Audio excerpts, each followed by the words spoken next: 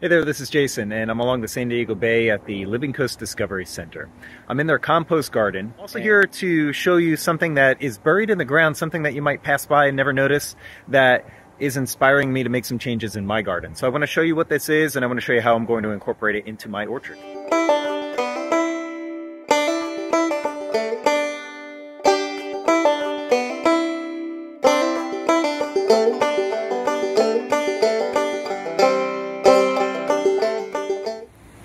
The Living Coast Discovery Center is a aquarium and zoo located along the San Diego Bay here in Chula Vista. It's surrounded by a national wildlife refuge.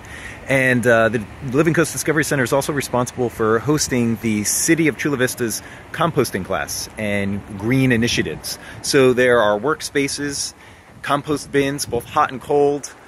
Over on the side of the pathway, we have worm bins for vermicomposting. And then in a seemingly unassuming space underneath a footbridge are two buckets buried in the ground, or at least you can see the lids of the buckets. So you'd have to investigate a little further to see that there's actually a 5-gallon bucket buried in the ground here. Now this lid has holes on it, and if you look inside, you've got tons of black compost. And the master composter that's here that manages this garden uses this as a digester.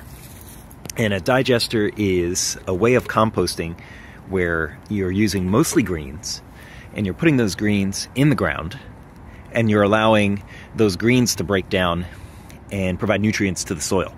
So here, these greens have been in this bucket for upwards of a year. And if you dig down, you'll see, well, the top layer is pretty chunky, but you'll see the bottom layer is more broken down than the top layer. And this process takes a while, so it may take upwards of a year to break down to a point where it looks like compost. And even then, after a year, you may want to add your finished product back into a hot compost bin. You do allow air and water to get in, and what you can't see here are the holes in the bottom of the buckets that allow for invertebrates to get inside and for the liquid from the greens to leach out into the surrounding soil. There's a variety of greens, including some eggshells there on top that may not break down as rapidly as some of the other greens.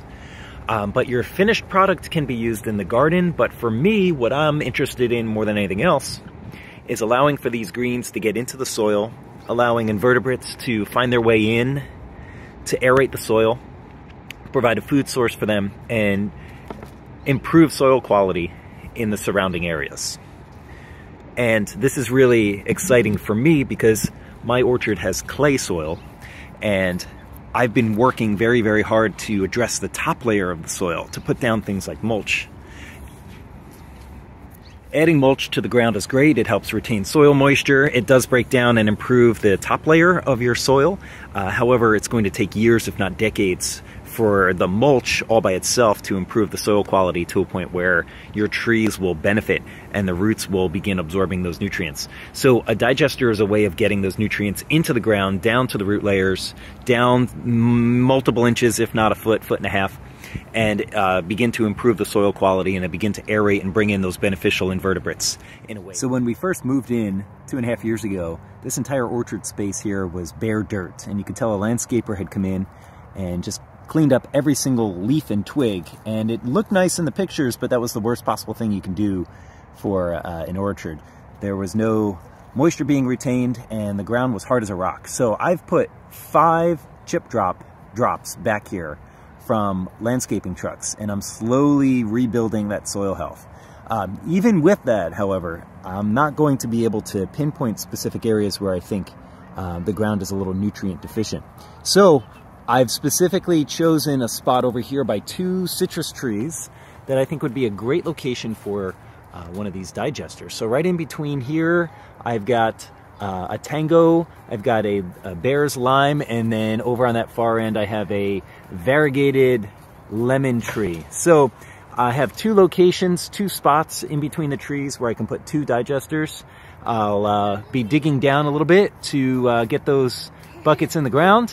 Tango went in 2.5 years ago, and it looks good now, but that was really just recent. It really struggled for the first 2 years that it was in the ground. And even now, I think it's produced maybe 2 or 3 pieces of fruit. So I think this tree needs some help. And then if you look over here at the pink lemonade tree, it doesn't look great.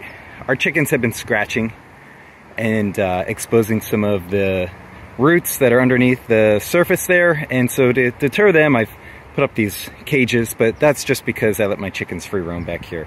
So I decided that this would be a good spot for me to put my digester. So I began digging a hole, measuring out, making sure that my bucket fits, and it does. So I have my location, and as I kind of step back and pan back here a little bit, get a better sense of where it is in relation to some of the other things. I think one digester in this location will help benefit both of these trees. Here's the dirt that I dug out of the hole. It's about as dead as you're gonna get. Clay soil. I had to pickaxe the first 4 or 5 inches just to break through. It was hard as a rock. There's no way water or nutrients are getting through anywhere but around where the tree is, where I dug that initial hole. So, all right, so I have all the necessary pieces. I have my lid, I have my bucket, mostly cleaned out. It's good enough.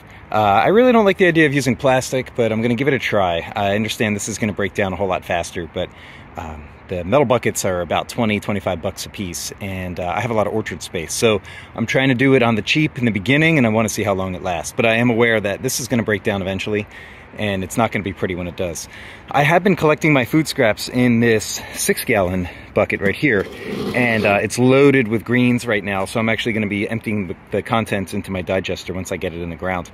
I really wish I could get a whole bunch of these cheaper than 22, 25 bucks, because I would love to use metal. I really like how the lid is nice and tight, but maybe I'll have to just get those one at a time. So now I'm gonna go ahead and put some holes in the lid and in the bottom of the bucket and along the sides to allow for the liquids from the greens to leach into the soil and to invite any little critters that might be in the ground that want to have a snack in the digester.